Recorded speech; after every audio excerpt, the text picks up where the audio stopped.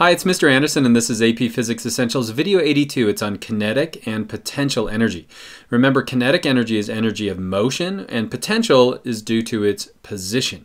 And so if you take a wrecking ball like this, a wrecking ball has a huge amount of mass. And so you can connect it to a big crane, and as you move that crane back, you're storing some of that gravitational potential energy.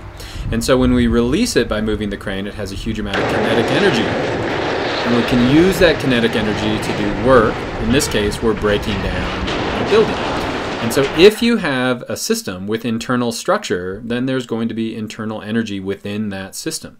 And that energy could be kinetic energy, that's energy due to its motion, or it could be potential energy, which is due to its position.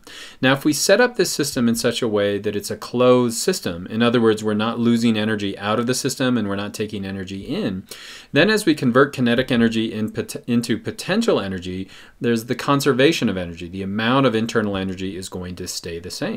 So if I knew how much potential energy that wrecking ball had, I could have figured out how fast it's going when it actually crashes into the building. And so here's a little PHET simulation that gets at that internal energy. So I've got a skateboarder here. And if we just let him go, when he's at the top, it's all potential energy, and when he's at the bottom, it's going to be kinetic energy. And so if we quantify that, this is what it's going to look like. And so total energy is going to be 3,448 joules, and you can see that the total energy across the top is going to remain constant. It's never going to change.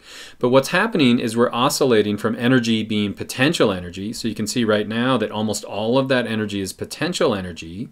And then if I let it play forward a little bit, what's going to happen to that energy? It's now going to be converted to kinetic energy when the skater is at the bottom of that ramp. And it'll just be converted back and forth from potential to kinetic to potential to kinetic.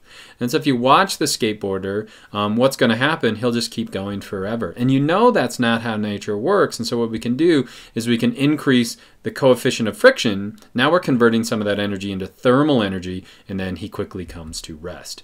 And so knowing this idea of conservation of energy, what you can do is figure out, okay, what's the potential energy and how much of that is converted into kinetic energy, and you can solve problems like this. So let's say we have a skateboarder who's at the top of the ramp at 8 meters in height. So how much potential energy would he have? Well, we know the height.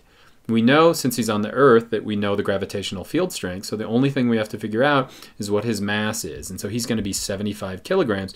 And so here's our equation. It's mg times the change in y, where y is how far we are in that gravitational field strength. So we've got 75 kilograms, gravitational field strength at 9.8, and 8 meters. And so how many joules of energy does he have? Using significant digits, 5,900 joules of potential energy stored there.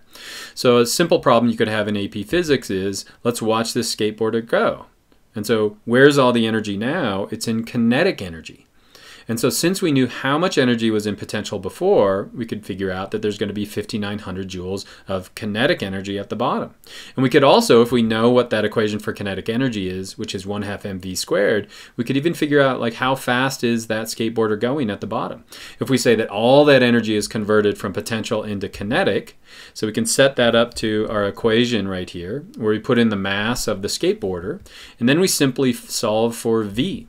And so using significant digits, at the bottom, that skateboarder is going to be going 13 meters per second. And so what happens at this point, if we let it go, skateboard is going to go up like that. So we could figure out how much energy he has there. So how would we figure that out? Another way to think about that is the energy from here to here is going to be converted into the kinetic energy that he has at this point.